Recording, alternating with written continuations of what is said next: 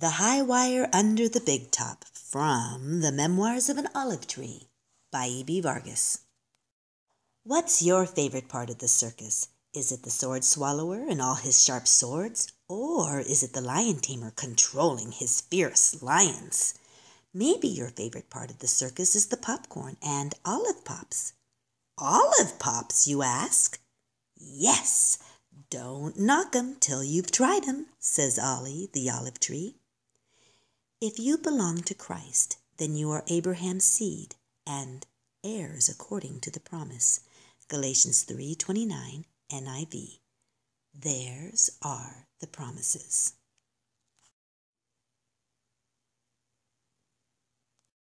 The circus is in town! The circus is in town! True enough, the circus performers were preparing for their grand opening night. The ringmaster made sure all the acts would be ready. The sword swallower was sharpening his swords. The bearded lady was combing her hair. The lion tamer was cracking his whip. The strong man was pumping iron. The clowns were also getting ready. They were especially good at jumping rope while juggling bananas. But these were naughty clowns. One of them ate a banana and placed the peel right where the strong man was walking. Slip fell the strong man. Bonk flew the weight. Right on top of the strong man's head, a lump began to grow.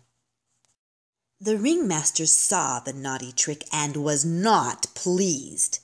This is your last warning, clowns. No more tricks on the other circus performers. The ringmaster gave a stern look. Hee, the clowns giggled. No more tricks, no more tricks. But already the clowns were thinking up another naughty trick. Taking the jump rope, they stretched it just high enough across the floor for another circus performer to trip. Rolling along came the popcorn cart with the vendor behind.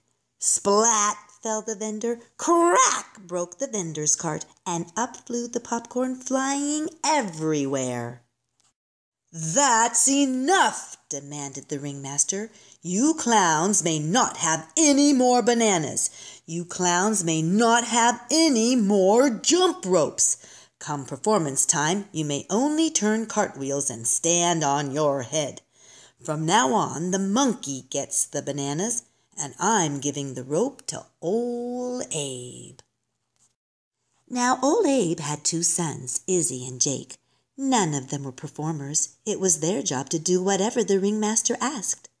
If the ringmaster said, "Sweep up the filings after the swords are sharpened," then that's what they did.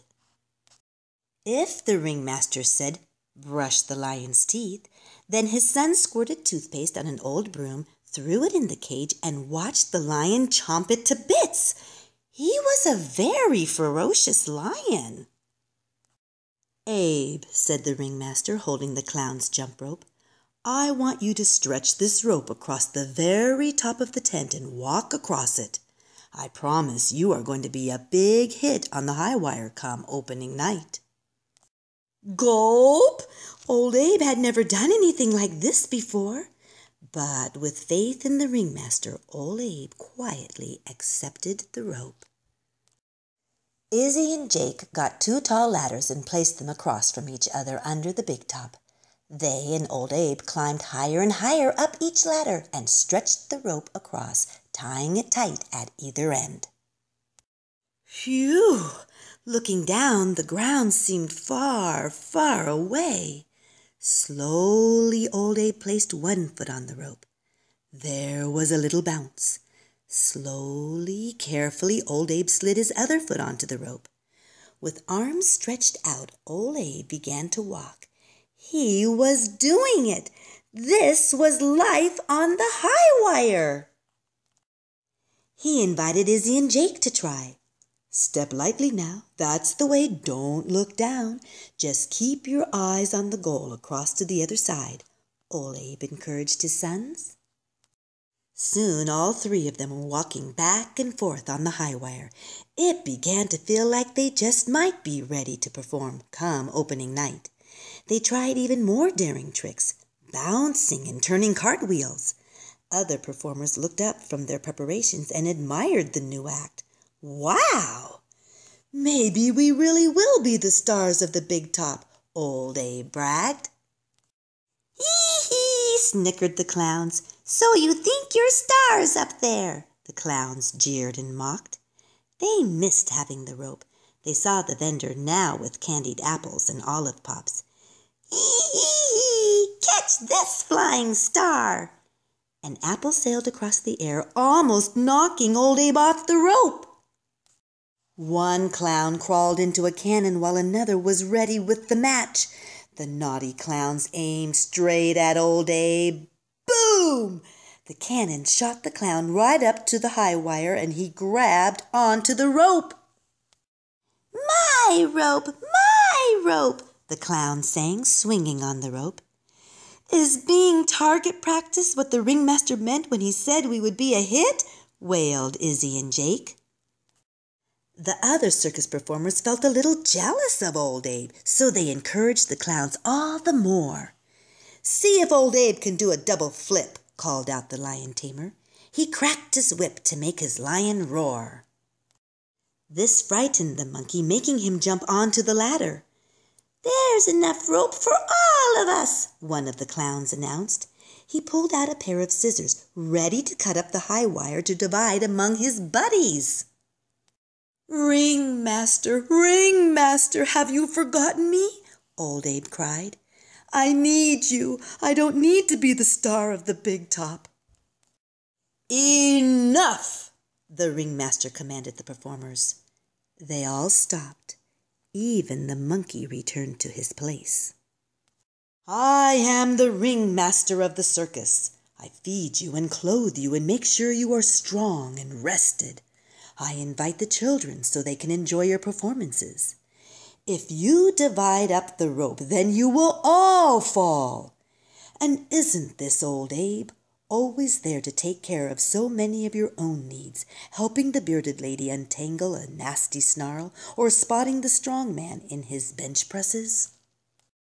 Old Abe was ashamed he had bragged about being the star. The lion tamer was sorry he had been jealous. Even the clown came down from the heights, respecting the ringmaster and remembering his kindnesses. They were sorry for their naughtiness. Now who's to perform on the high wire opening night, the clowns or Old Abe? Challenged the ringmaster. Ol Abe! Ol Abe! Izzy, Jake, and Ol Abe! The other performers cheered. Ringmaster, have you seen the tricks they can do? They're naturals. The children will love them. The circus is in town. The circus is in town.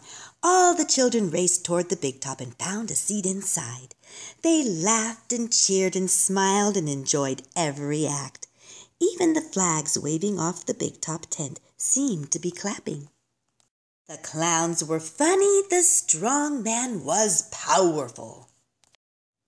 The sword swallower was amazing. The bearded lady was hairy. The lion tamer was daring.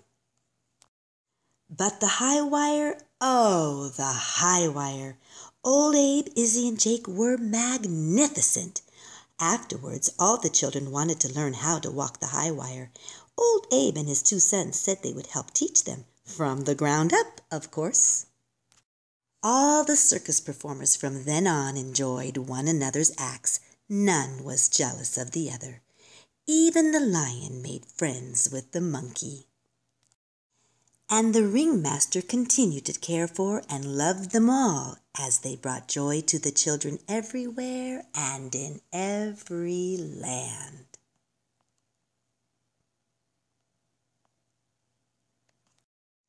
Visit memoirsofAnOliveTree.com.